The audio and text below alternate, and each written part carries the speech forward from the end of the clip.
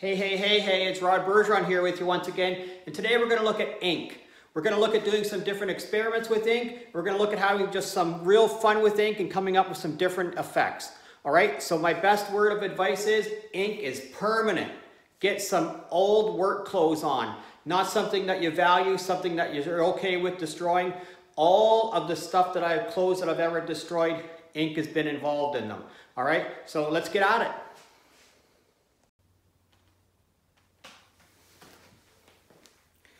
Okay, so I had to come up with some subject matter for this little experiment. So I decided I was going to use this little barn scene, which is right down the road from my house. I paint it quite often. This is watercolor, and the black lines are Sharpie pen. This one here is just Sharpie pen with a little bit of ink wash on it. Same scene, done in graphite. Slightly different angle, also done with graphite. This is a piece of expressionism, so it's the same scene, just done in expressionism. And all these are on my YouTube channel. They're listed under the playlist Barn Series, so you can see these all being done. This is the same thing, done as a piece of fauvism. Lots of wild, crazy colors. And then this was the last one that I did in the series, just really quickly laying down the lines of the fields, the tree line in the background, and where the buildings were, and then quick watercolor over top of it.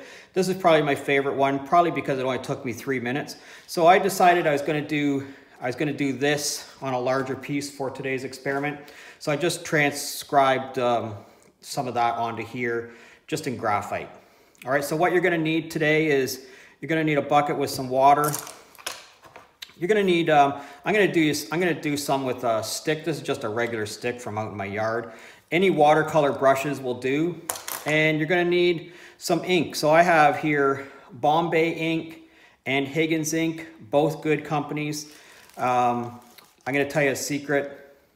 I keep my ink in a plastic bag like this, ziplocked up all the time.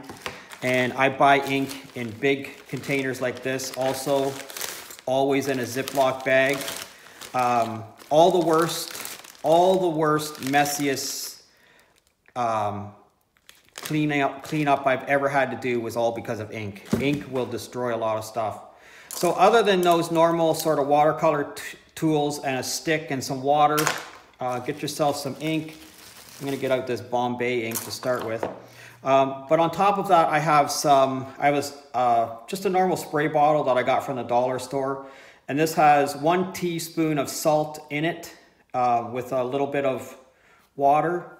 I also have another one. This one just has water in it. You'll see I have a W on it. This one I have a S on it, kind of a crappy kind of an S, but an S none the least. And this third one is alcohol. So this is just regular rubbing alcohol that you would get from, Walmart or wherever. And this has some pretty cool effects in it. But we're going to start with just regular water. So what I want to do is I want to do each one of these fields or backgrounds in a slightly different manner. So the first thing I'm going to do is I'm going to work on this field right here. And I'm just going to wet it. So just get a big watercolor brush, and we're just going to wet this whole area right here. All right, just wet it. Really wet though, not like damp, but like a lot of water on it. Okay, hopefully you can see that on camera, but it's got quite a bit of water on it. And then I'm going to take my ink here, and I'm just going to squirt a little bit of this ink out.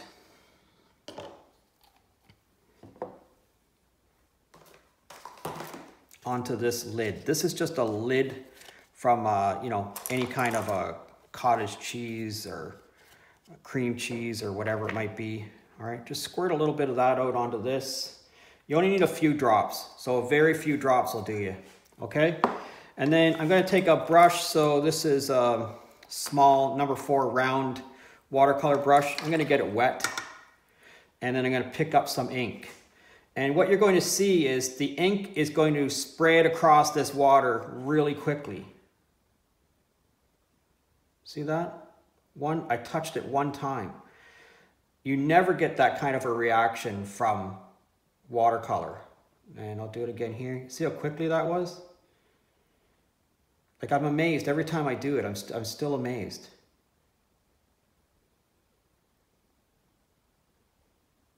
All right, see, gives you this beautiful kind of an effect. So what's happening is ink, drawing ink especially, is shellac based, and shellac is like an oil. And so what's happening is that oil is just being carried across the top of that water, and it's giving you all those kinds of just, crazy kind of effects. But if you want that to spread a little bit more, like this is a little bit heavy-handed here maybe as compared to the rest of it. So you can just get a little bit of water on your brush and do that to it. Just tap it in there. And you'll see it'll spread very, very easily. And you can even maneuver it around, so you can take it and, just slide it around if you want to. Again, I'm going to pick up a little bit more water here. Put a little bit more water into that so it's not quite as black as that. And get that to spread around. But you'll see the effect of those sort of little explosions that happen from the ink. I just find it to be super cool. All right, so I've touched the page there about 4 or 5 times. I'm going to put in some of these lines, and I'm just going to use a stick. So this is just a regular stick. I'm going to try to not touch it into any of this, but I'm just going to just take my stick and just do some lines, just a regular old stick. And remember, this is experiment, so you should be trying to have some fun with it. All right, just like that. The stick doesn't hold very much ink, so you have to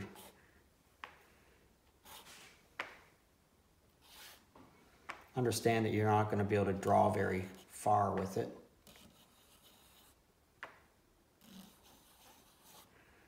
Okay.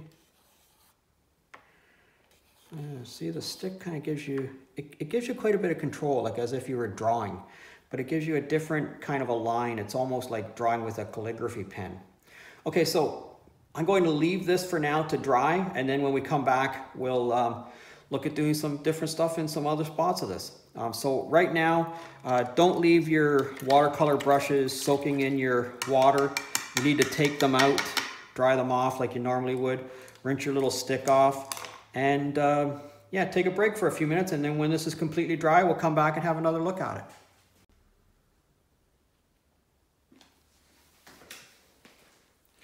Okay, so I waited for a few minutes, and I sopped up some of the ink along here with a piece of tissue just to speed things up, and I took my hairdryer to it to just speed it up a little bit. So what I'm going to work on right now is I'm going to work on the sky back in here, and I'm going to use some salt on that, and maybe we'll use some other things on it. But the first thing that I'm going to suggest that you do is get a fairly big watercolor brush, and we're going to wet this entire area. All right, so just really quickly use quite a bit of water on here.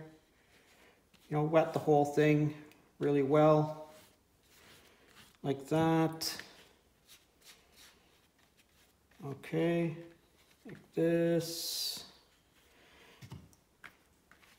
Just get the whole area, sopping wet. We want it really, really, really wet. Okay, so I think we're going to use some salt on this, and salt does a couple of really neat things to watercolor and to ink. This salt here, I just dropped it all over the place, but this salt here this is road salt. So this is just regular, chunky salt that we would use on our driveway. I'm sure there's lots of people in the world thinking, you put salt on your driveway? Yeah, we put salt on ice, so it sort of melts the ice or loosens up the ice a little bit. Anyways, I'm just going to knock that off to the side for now. A couple of more chunks in there. We'll just pick them out. Anyways, we're going to drop some salt onto this. All right, so here's what I'm going to do. I'm going to take some water, and I'm going to pick up some of this ink, and I'm going to put this across the top of this page like this, and I'm just going to get that ink to all run down across the bottom. So I'll move it around a little bit with my hands. I'll just get the ink to flow around. And because this is watercolor paper, remember with watercolor paper, it's only going to go where it's wet. Okay, so I'll move the water all back down here to this side. That's the magic of watercolor paper. Your ink or your watercolor paint will only go into the areas that are wet, so it won't leave the page anywhere else. So that's a pretty cool looking sky right there, just like that. So I wonder what's going to happen. So I want this to sort of be tilted up like that. I like the way this is sort of running down there. I'm going to throw some salt onto here, just in some different places, like that. And then I'm going to get some more salt here, right? And I'm just going to sort of drop it around there, wherever it wants to go. You can use table salt, you can use pickling salt. There's all kinds of, you know, different salt in the world that you can use. And we're just going to leave it like that.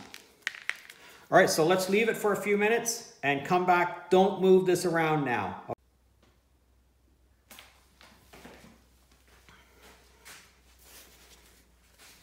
So I'm going to sop up some of this water to speed this up a little bit. So I'm just taking a tissue and I'm just twisting it into a point like that. And I'm going to put this into the liquid, the ink and the water that's still on there. And you'll see it'll sop it up really quickly. You can do the same thing with watercolor.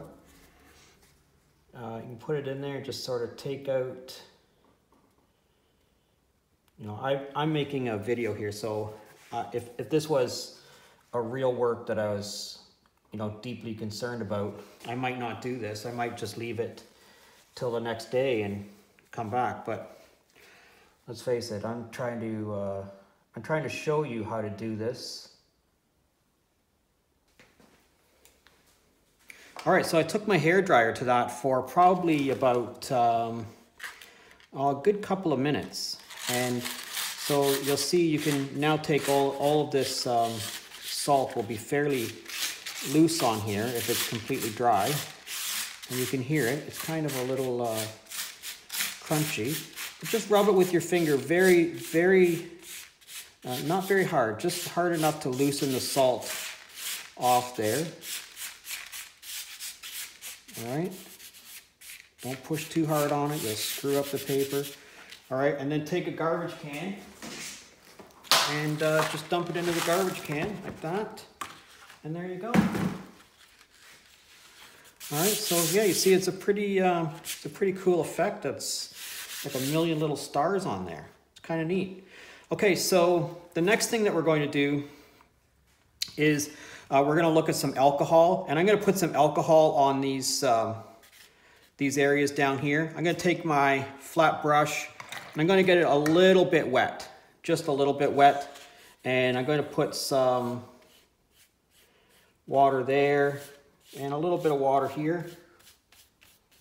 Okay, so this is not very wet. It's actually, you can see it sort of, it's a little bit wet, but it's not soaking wet like I had it before. I'm going to take this brush, rinse it off a little bit, knock most of the water off it, pick up a little bit of ink here, and I'm just going to just put it in like this, real quick, long lines. A little bit more here, but fairly fast moving, like that. Okay, and then grab your alcohol in your squirt bottle and just give it a little squirt. I'm going to squirt it going in this direction so I don't get it on myself.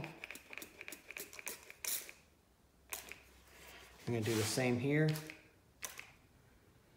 All right, and we're going to let that just sit for a couple of minutes. It won't make any difference if you get the alcohol up onto any of these other spots, other than it may have some dots on here that the alcohol might sort of come back to life if you get that wet a little bit. But you can see what happened there. It's almost instantly dry. Like the alcohol just evaporates so quickly that it instantly sort of dries it into that whatever it was that you had on there almost instantly dries. And that's what I find fascinating about ink, is that with alcohol, I mean, think of it, this is just rubbing alcohol and it does this to this. I mean, to me, it's sort of unbelievable. So the next thing I'm going to do is I'm going to wet all of this in the background here, where we're going to put this tree line. And again, I'm not going to make it soaking wet. I'm going to make it, you know, it's wet, but it's not. Can you see what's happening there? That's a little bit of that alcohol is still on that page, but that's okay. Maybe that's going to give us another kind of a neat kind of an effect. Remember, this is just an experiment. Don't get you know, don't get too caught up in, you know, whether it turns out to be a masterpiece or not. And I think I've been trying lately, you know, to get my students out of this idea that every work of art is going to be a masterpiece. It's not. Sometimes it's just going to be like this, where we're just trying to have a little bit of, trying to have a little bit of fun with doing some art. I'm going to put a little bit of water into this time. I'm going to make this into a thinner kind of a wash. And I'm just going to touch my brush into these areas like this. All right, just a little bit, not a whole lot. We're getting some ink on there, but we're not getting, you know, tons of ink on there. Move it around to wherever it is that you want it to go to. And then we're gonna let this dry up a little wee bit, or you can take your hair dryer to it and just give it a little bit of a dry. All right, so I just wanted to take a little bit of the water out of there. I got a little bit too much water on it for what it was that I was hoping to do. So I sucked a little bit of the water out with this tissue. And again, you can just put it on there and take out, you know, however much you want. Or you can put the hairdryer on. I happen to do both that particular time. So this is my salt water that's in my spray bottle. And I'm just going to stir this around because, you know, the salt will settle into the bottom. Give it a little stir around. And then we're just going to get it spraying a little bit. And then we're just going to spray a little bit of it on there like that. And we're just going to walk away, all right? Don't try to make it pretty or anything. Just walk away, let it dry up, and then we'll come back and have a look at it in a couple of minutes again. All right, so this is what it would look like matted. I think it turned out pretty much the way that I was thinking about it. So to me, it's a great experiment that turned out. But what I really want you to get from this video is that it's okay to experiment. It's okay to try things. If this goes wrong, I learned something from it. And just think of it like that. There's no such thing as, oh, it didn't turn out. I always think if it didn't turn out, if it's not what it was that you thought it was going to be, what did you learn from it? Maybe you learned something to do. Maybe you learned what not to do. Learning what not to do is just as important about learning what you can do. All right. So in this video, we used alcohol, we used salt, and we used just plain old water with some ink. We used just regular tools. And well, we used one stick, which isn't a regular tool, but it should probably be. I have lots of sticks that I use for ink. So I really hope that you learned something from this video. If you did learn something from this video, please give me a thumbs up. I really appreciate it. And if you're currently a subscriber, thanks a lot for being a subscriber. If you're not currently a subscriber, please consider subscribing to my channel. I thank you very much, and I'll look for you next time.